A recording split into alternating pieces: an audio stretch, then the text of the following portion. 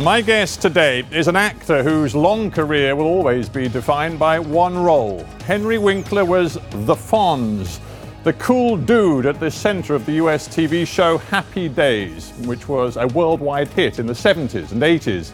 The show portrayed an innocent, untroubled 1950s America. It was a far cry from Winkler's own childhood, which was clouded by undiagnosed dyslexia.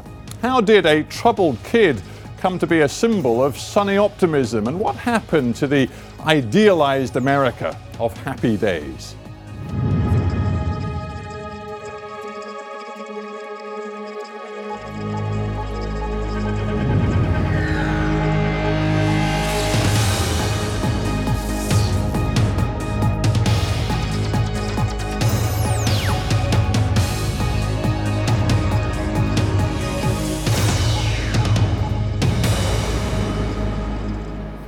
Henry Winkler, welcome to Hard Talk. I'm happy to be here. I want to begin by taking you back to 1974, the first airing of the show Happy Days, Right. which was to become a massive hit. Did you have a gut instinct when you first played Arthur Fonzarelli, the Fonz, that was going to happen? No. I remember I was hired as a fringe character, so I had 6 lines. I would work 1 day a week. I would sit in my apartment most of the rest of the week because I couldn't play during a work week. But I had no work because I only worked 1 day a week. So, and then remember also we did it one camera, like a little movie. So we had 12, we shot 12 shows. We were number 48th in the country. If we did not get any better in the ratings, we were gone. They were going to can you. They were going to can us. And in September 1975, they came up with the idea of doing it in front of a live audience, like one of the comedies that were famous during the 70s. And that's what we did, and immediately it turned the show around. And how did you manage to muscle your way into becoming, let's be honest, the key character, the one that the show built itself around? Do you know what? I did nothing but concentrate on my character, and the character muscled his way into the hearts of the world. Let's go back to that time, you know, the mid-70s through the mid-80s. It was a time when America was desperate for something optimistic to think about. You know, you'd been through Watergate, you'd Right. been through Vietnam, Right. through the civil rights struggles. Right. But it is odd, is it not, looking back at that show, that it didn't reflect any of the reality of a tense America. Well, I think that was the main thought behind the show. Pure And escapism. Pure escapism, and that was what Gary Marshall, the genius behind that show, and Mork and Mindy, and Laverne and Shirley, and The Odd Couple, and great movies, you know, Pretty Woman. He's my Don. I kiss his ring, Gary Marshall. But he says, you know, other people make television that is really like supposed to be smart. I make Recess. But there's something about making Recess that at a time like that is a little bit Well, strange, believe it or not, is it it is a timeless show.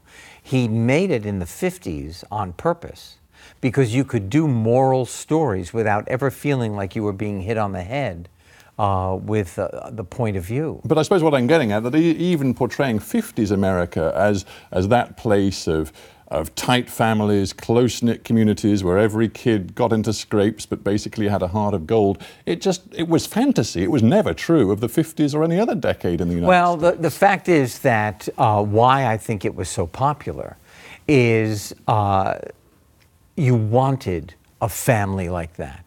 So children who were latchkey kids who came home and had a key to open their apartment and there was nobody there, they wanted the Cunninghams.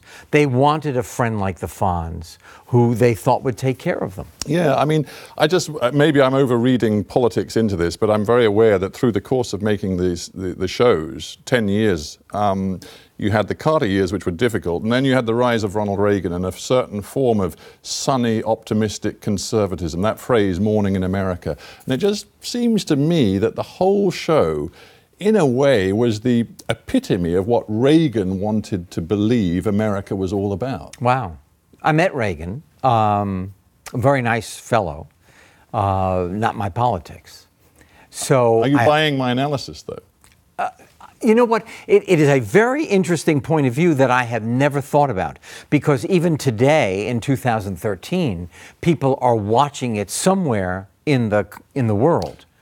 Yeah, they are. I just wonder. It was just rerun in America. What I'm saying is, I don't know if I think that optimism is important for human beings. They are having a hard time getting a job. It is always difficult to find a job. They are beat up in the world outside. They come home.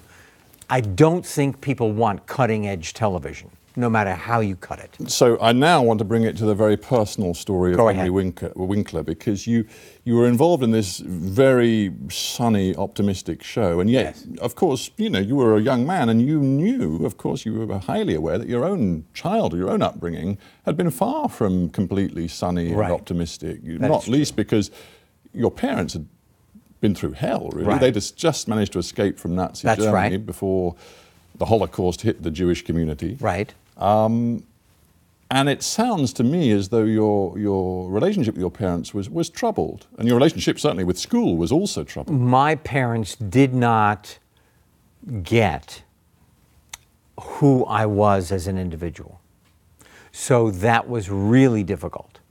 It was only after my success that they became proud. So I admire them for having escaped Nazi Germany. I admire them for starting this brand new life in America. I am grateful for the life that I had, but emotionally it was, no matter how you look at it, it was for me very difficult. And then I promised myself that I would be a different parent with my own children.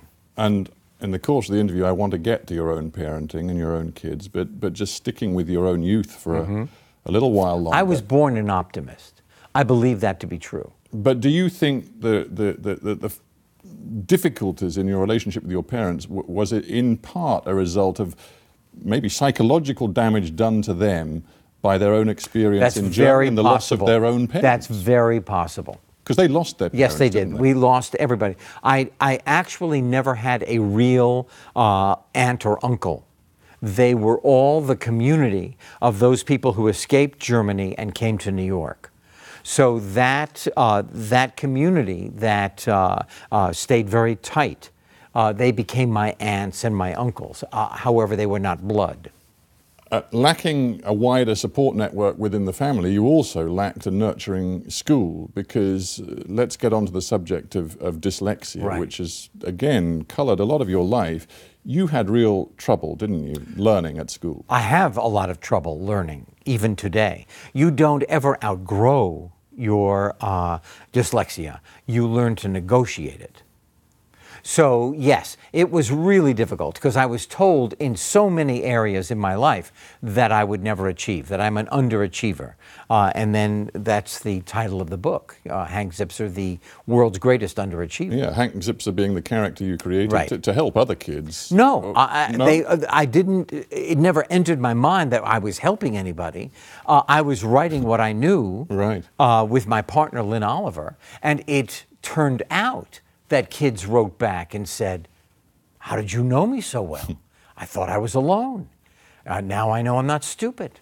But you partly thought you were stupid because, again, without wishing to pick into difficult stuff, your own parents told you you were stupid. Yes. Well, I make a joke. I've said this before, but they had an affectionate phrase for me growing up, which was "dumme Hund."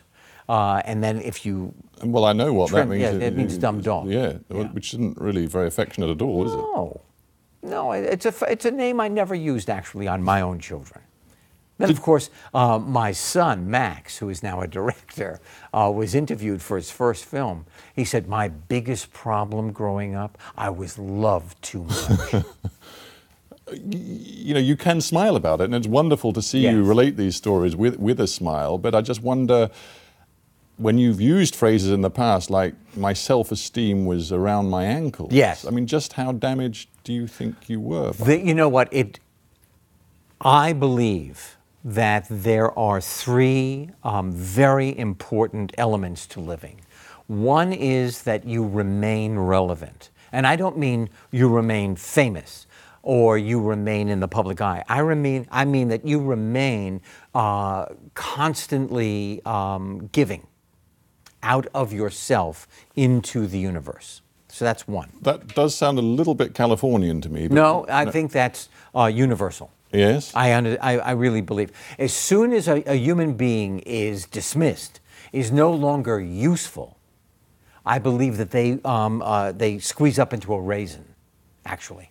Well, you And didn't I don't want do to be that. in that box. No, you were never a raisin. I mean, what you did with a difficult schooling and a problematic relationship with your parents, you found something where you could express yourself. And in some ways, it's counterintuitive because it was acting. You were a shy kid, you were a troubled kid, true. and then suddenly you sort of flowered on stage. But I didn't know that. I mean, I've always wanted to be an actor.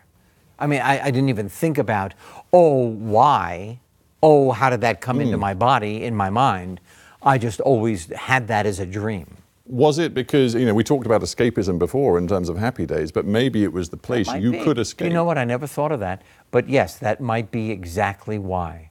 Whatever the reason, I trained to be an actor, and I now am living every day. I'm 67 years old. I'm still working as an actor. I am living my dream every day. It's amazing. How on earth did you, and maybe do you, because you're still very much a working actor, cope with read-throughs and I was quickly reading and learning lines and memorizing? I was embarrassed. When read-through, just to, does everybody know, Monday morning we would read through the script for the writers and the producers. They could hear it. It would be the beginning of the rehearsal. That's right. To make the show that Friday. And you're struggling to read. Struggled to this day. So how'd you get away with it? I didn't. I stumbled and I was embarrassed and I learned to live with my embarrassment. I finally said, you know what? This is me. This is how I get through it. And my heart races at every read-through till this day. And what even worse, I dare say you don't really audition so much now. Everybody knows who you are and what you can do. No. I don't know what it's like here, but in America, you have to audition. And if you're given a script that you're going to... How do you mean? I memorize as much of it as I can. I then do the script, and I make up what I know to be the nature of the scene. And people say to me, well, that wasn't what was written. And I go, yeah, but I'm going to do it verbatim if I get the job. Let's go back to those 10 years on Happy Days just for a moment longer. Because there you are, you've established this character, the Fonz. Right. But you've already said to me, you were a highly trained actor. I believe you even trained in drama at Yale University and got a master's degree in acting, yes. Well, hey, was it not incredibly frustrating when the Fonz's sort of big thing was slouching onto stage with his leather jacket, sort of drooling, and sticking his thumbs up in the air? And I'll tell you why. I was trained to be an actor. I was not trained to be an elitist. So I loved that character. That character introduced me to the world, 126 countries. I got mail from 126 countries, from people who said, you make me laugh, and I want to be your friend. I would visit with my children. We would visit the Hopi Nation in Arizona because in the third year, they studied Native Americans. But is it elitist of me to say to you, Henry Winkler, it didn't stretch you, you were talented? That's not true.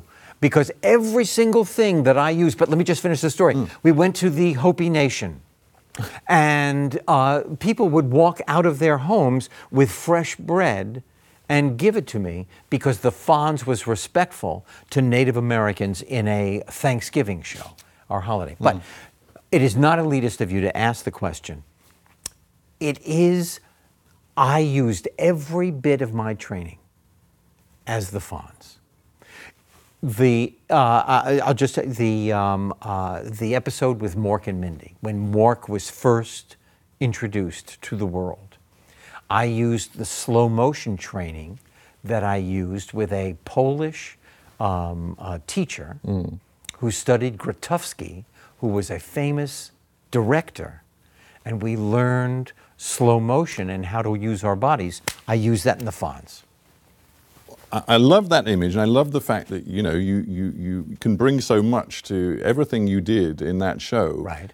I just wonder then how much it hurt. I could not have brought everything I did to the show if I didn't have the training. So how much did it hurt when the magic of Happy Days began to slip away and people started, frankly, to mock it from time to time? And then there was that moment, and actually it occurred relatively early on in the decade of Happy Days, where you did that dramatic thing when you were water skiing and Yes. you jumped over a Yes, I shark. did. And before too long, that phrase, jumping the shark, Right. had become a sort of board stock game. phrase to It's amazing. encapsulate gimmicky desperation to win an audience. Right. And they were sort of Okay, laughing so at Happy first Days. of all, yeah, well, that's okay, because Happy Days is still on, and that phrase, that board game, is gone.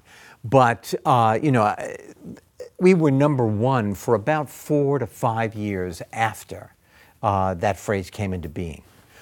And I had really good legs at that time. So every time in the newspaper they would use the phrase jumping the shark, they would show me on water skis. I looked pretty damn good. I was okay. Now, the other issue, I suppose, for any actor, and not so long ago on this show, we interviewed William Shatner, who, of course, Very wonderful fellow. but fair or not, will always be defined by Captain Kirk. That's just okay. as you have the But character who defines. he's a great stage actor. I think he invested in a company that it does commercials all the time in New York. But my point, I guess, Yes. without going too far into him, because I've already seen him, Yeah, right. is with you, whether... Isn't he great? I did his talk show. Yeah, you had lots of different shows. You produced, you directed, you Yes. acted, of course, and you still do. Yes. You've had some hits. You've had My some proudest failures. moment are the novels that I wrote with Lynn Oliver. Really? Yeah. Not acting at all. No, they are my proudest moments outside of my rude children. Yeah. Well, I want to talk about the book Good. because they bring us back to dyslexia, which Sure. has been a huge theme through your life. But, Yes. final question on this Yes. acting. Do you ever wonder, what if? What if I hadn't won that part? What if I hadn't Yes, I played think about the it Fonz? all the time. Would I actually have gotten more out of my acting career? No, I couldn't have gotten more. I now, at this moment in 2013, I do 3 television shows. I act on a show called Children's Hospital, which started as a webisode on the web. On the internet, yeah. On the internet. Last year won the Emmy for the best short, comedy. It's only 11 minutes long at 12 o'clock at night because it's absurdist. I do Royal Pains, which is shown right here on a terrestrial channel. I don't know the name. So you're not gonna go to your grave bitter about typecasting. I am not bitter at all. I am grateful. I live by 2 words: tenacity and gratitude. Tenacity got me to this chair, and gratitude does not allow me to be angry about most things, except my daughter's use of our credit card. Interesting you talk about anger, because absurd.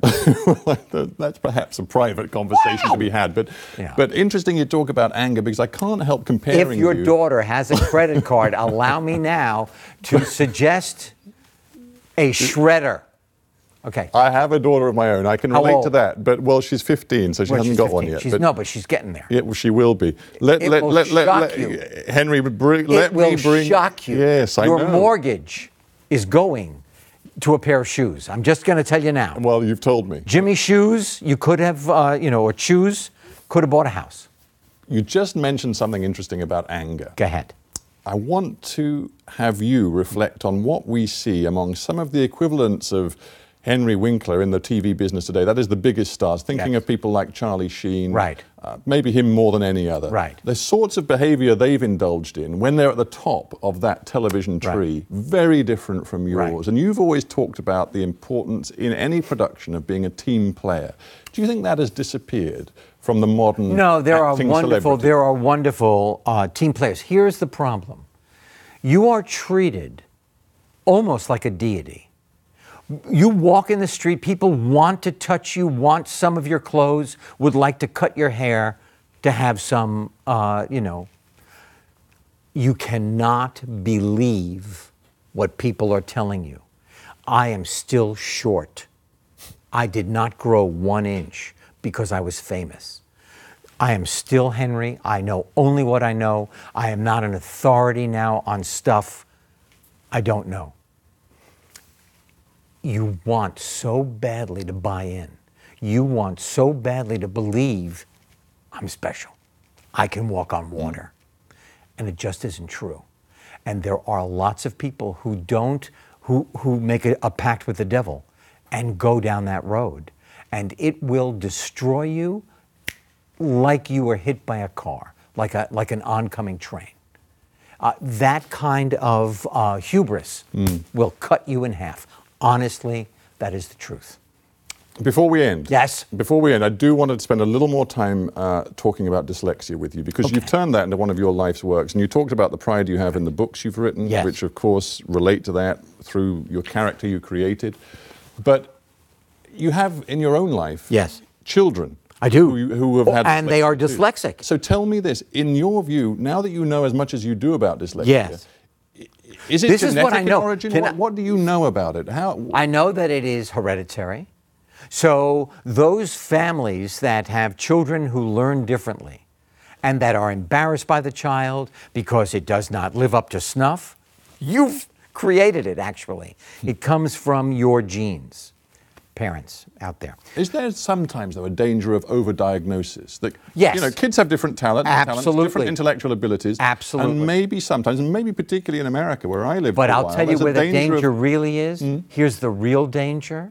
In not allowing it to be true. In telling a child they're just lazy. In telling a child it doesn't exist. Just work a little harder. Change the curriculum and learn Latin, and you're going to be like a great student. And there are children who are wired to learn a foreign language, and I lived in a family that spoke German, and I know just a few words. My brain doesn't comprehend it. Why do we only celebrate the top 10% when it is the bottom 10% that create a plastered room, an art piece? They are great athletes, but they also, dyslexia, you learn to meet your destiny. Why don't we help them? And well, what is the help? You've spent a lot of time. You've not just written the books. You've visited schools. You've been involved in programs. What is the key? Do you know what I tell them? Here's, for me, the key. Acknowledge that the child is having trouble. Realize that their self-image is imploding, because you don't have to tell a child that you're not doing well in school. They know. They know how hard it is to write the math problem, or to learn a language, or to read a book. They know. You support them and make sure that their self-image is powerful and strong, and they will meet their destiny. We began by talking about optimism. Yes. You come across to me as one of the most optimistic I've ever met. I'm telling you. You know how I see my life? You know that toy that has sand at the bottom? You punch it, it goes down, and then whoosh, it comes right back to center, right? You blow it up, plastic. That's how I see myself. I go down, I get back up, and here I am sitting in this chair. I've written 23 novels with my partner, a brand new one about a Ghost Buddy, which sounds like the Fonz. Hey, you could call me a banshee, but that's rude. Call me a phantom. Oh, I could live with that. Henry Winkler is a great way to end. Thank you very much for being on Hard Talk. What a pleasure, really. Thank you very much. It's a great conversation.